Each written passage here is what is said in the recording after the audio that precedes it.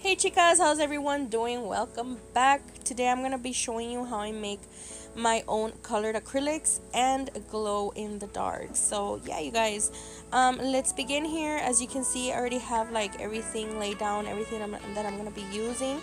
Right here I have my pigments. These I found them on Amazon. I was watching Laura Nail Couture. I love her channel, and if you guys haven't heard of her, go ahead and check her channel out. You're gonna love them. You're gonna love her and her designs. So yeah, you guys, I saw her that she did, a whole bunch of mixes, glow in the dark, and I wanted to try it out myself. So I went ahead and bought, the pigments that she had used and stuff because I really wanted to try them. I personally don't own glow in the dark acrylics. I believe I have like 2 or 3 of them, like at the most. They're from Glam and Glitz. So yeah, you guys, I really wanted to try it myself. But if you guys haven't heard of her channel, go ahead and give her all your love and support because I love her channel, you guys. I love it. Anyway, moving on, these are the 3 colors that I'm gonna be mixing, you guys. It's mango, pear, and cherry. So I'm just gonna be pouring each color onto my mortar and pestle. In order for me to do that, I'm just gonna add a little bit of crystal clear acrylic. The one that I'm using is the one from NSI. You guys know that I use the NSI one for everything. So I think I just added about 5 scoops of crystal clear, and then I'm gonna add my pigment. Now initially I was gonna just add about 2 or 3 scoops of the pigment, I'm sorry. But then I'm like, no, it's gonna be too, I thought that it was gonna turn out to be more like translucent, and I didn't want my mix to be translucent. So I really wanted the color to show off and to be more opaque, like more on the opaque side instead of more translucent. So that's why I decided to add a whole bunch. Well, not a whole bunch, I added actually the whole baggie. So right here I'm just mixing and mixing and mixing, you guys, until all of the little crumbs dissolved into the acrylic. And then I'm just gonna be swatching it here in my swatch stick. Honestly, you guys, I freaking love this color. I don't think I have anything like this. I don't own a color like this. So to me, I was like, wow, I really liked it, just because, like I said, I don't have a color like this, and not especially not glow in the dark. So I was really happy with how it came out. It's not patchy, it's not runny, it's not nothing, you guys.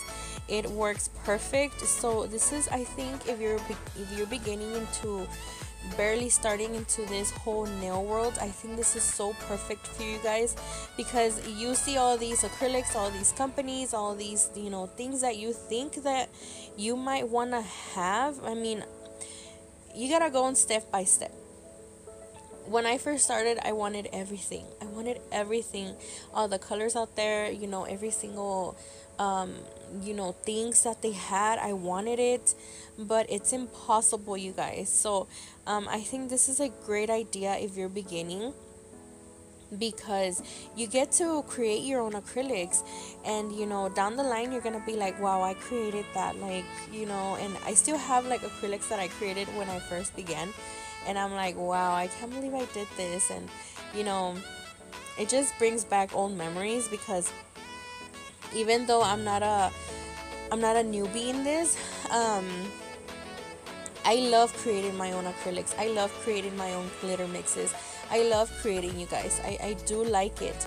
So like I said, if you're a beginner, this is perfect for you guys, because you don't get to spend a whole bunch of money, and you get a good amount of acrylic. You don't have to spend a whole lot. Like I said, this little package came out to be like $14, I believe, on Amazon. I don't remember, you guys, but I will have the link in the information in the description box, I'm sorry. And like I said, like, they're so inexpensive. just buy your acrylic and just mix them, and this is it, you guys. I really like how they turned out. Like I said at the beginning, I don't have glow in the dark powders or acrylics.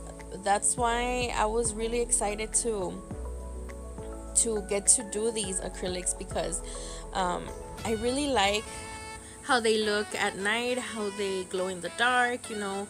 Like I said, I don't have anything like that, so to me it was great. It was an awesome idea. So I did buy a powder off of AliExpress a long time ago, but it's just white. So in order for me to do a glow in the dark acrylic mix, I would have to use other, you know, colored pigments in order for me to get a colored acrylic glow in the dark. So, you know, I thought these were great because it has the color and the glow in the dark incorporated, you know, both of them together, and you get the color and the glow in the dark. So it's awesome, you guys. I really like how everything turned out. I wanted to do a lime green just because I don't have a lime green on my collection. I'm not a big fan of greens. That's why I don't really use greens or buy greens, you know, green acrylics. So yeah, you guys, they're very easy to use. Like I said, I didn't have any problems trying to pick up a bead of this. I thought they were so perfect, and they are quite pigmented because this is a little container that it came out. I think it's like 10 grams of acrylic, so you know, you're not gonna use 10 grams on a client, you know what I mean? So I think you're gonna get a pretty good amount of use on each color that you're gonna be making. So yes, now I'm gonna be doing the pink, which is called cherry.